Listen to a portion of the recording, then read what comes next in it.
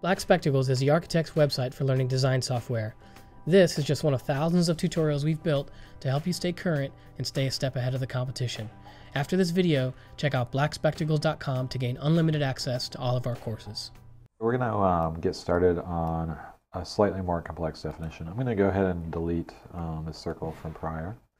I have this definition up here, just a quick tool. Whenever something is shown in this light gray color, it displays. If you select it, it turns green, and it also turns green in the Rhino display over here. You can always hide those things from display, and you can just right-click on any tool and select this preview window, and it'll actually turn off the preview. So for right now, we're not going to be using these particular components, so we'll just turn off the display on those. I've taken the liberty of putting together a little bit, a preview of the kind of Grasshopper definition that we'll be working on. And so with generative modeling, what you're creating, the fancy word for it is an algorithm. An algorithm is just basically a string of both inputs and operations that you've done to those inputs that are tied together in order to do some useful thing. So whatever it creates. So, I think algorithm can be a little bit of an intimidating word, but in general, it's just a string of things tied together that do something at the end of the day. So this definition has a series of different types of inputs, and so you can see here all kind of numeric types of inputs. These are a variation of the slider, and let's just, I guess, take a step back even from there and say, what are we producing today? So I'm going to go ahead and right-click on here, turn on the preview. And so we are developing just this pattern, simple pattern that could be a glass frit pattern, for instance, or some kind of wall pattern. It's a simple gradation of dots on a hexagonal grid. And so from a kind of a smaller size dot, gradating to the right with a larger size dot.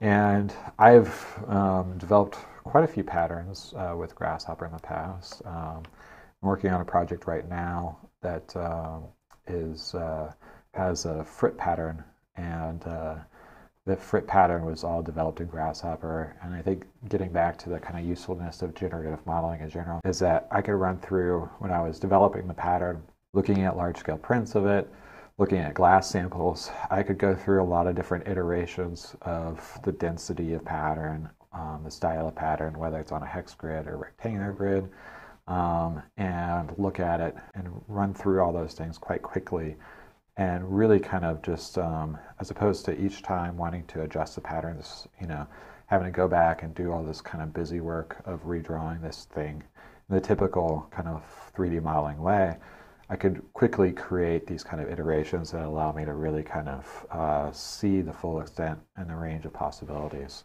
So just to show you a couple pictures. So this is just a couple shots of actually the mock-up, glass mock-up that we had for this project. You can see here the pattern is a ceramic frit on the glass, and it's just a simple kind of gradation at the end of the day. There's some further complexities in the algorithm and how I dealt with measuring the actual densities, so knowing that at certain areas it's 50%, in certain areas it's 20%. What's great about these definitions is that I have this to always go back to. So no matter if I have another project in the future, I have this definition saved in an archive folder. I can always go back to it to create whatever kind of patterns that I would like. So you're creating your own kind of tool bag. So once you've set it up once, theoretically, you can always go back to this thing and it can, use it to create whatever pattern you want. And so I think it's really, that's where the real potential of generative modeling is you can create your own set of tools, your own, pseudo programs that do exactly what you want them to do, and kind of extend your ability in that way. Just a couple other quick photos, kind of get the full extent of the glass and how it's gradating. So you can see the dots kind of going smaller up here. This is actually the larger scale mock-up that we're doing, but you can see here as testing out different glass types in combination with different frit densities.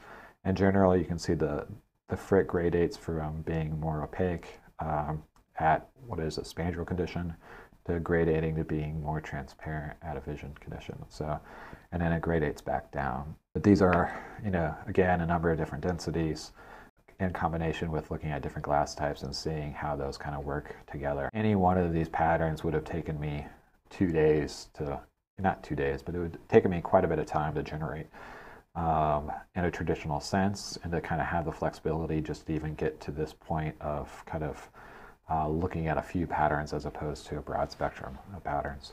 Just a quick picture of the project. We're kind of under construction right now, but you can kind of get a sense of the actual frit and how it's affecting the actual kind of rendering of the elevation, where there's a spandrel condition at the slab edges, and then from there, actually a knee wall condition also, and then how it gradates up, and then how it gradates back down. So, and this project in general, we use Grasshopper not only for pattern making, but we use it for figuring out the how to rationalize the geometry of the building, how to do the solar shade that you see as this kind of diamond shaped pattern also. So I think once you learn how to use generative modeling, how to use Grasshopper, it can really, I find that I use it almost every day in particular instances. It's just there's certain things that are just much quicker, and you'll find are much more extendable if you do them in Grasshopper. And as you become kind of more equipped with the software, you'll find yourself using it more and more. But it really is kind of a complete change from the traditional modeling type in a sense. You can find the next tutorial in this course on blackspectacles.com. Just click the link below this video. And for other tutorials in architecture software, check out blackspectacles.com. It's the architect's website for learning design software, with courses in software like CAD, Revit, Rhino, 3ds Max, Grasshopper, Photoshop, and many more. Visit blackspectacles.com now to see more free tutorials and to gain unlimited access to our entire course library.